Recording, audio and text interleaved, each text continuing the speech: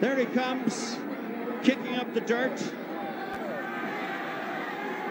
That most remarkable runner from Villierstown in Waterford, who set his sights on conquering the world, who won competition after competition, a bronze in these championships in the junior, was what gave him the lift to press on. Then on he went to Providence College in Rhode Island, Dominican College, where he took a 4-year scholarship in athletics, applied himself to accountancy, and has graduated with honors. Then back, after winning, there goes Antipov, really piling on the steam, sprinting along. The crowd getting dangerously close to the course. Treacy with Antipov has now got about 70 meters behind him.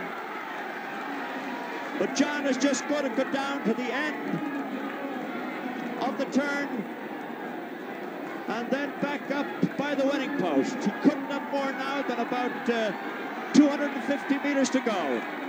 Antipov has closed the gap, still about 70 meters. And there comes John Treacy, the greatest distance runner we have ever produced, and certainly one of the greatest in the world of all time.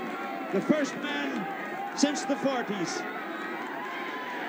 to be winning this race for 2 successive years. He's got his hands in the air. He knows it's there. This 25,000 crowd is going delirious with excitement as John Treacy comes with only 50 yards to the finish. The Soviet is behind, battling with Malinowski, 2 of the great distance runners of the world.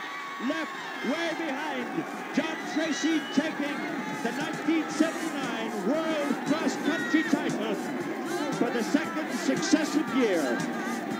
A really astonishing performance for this 20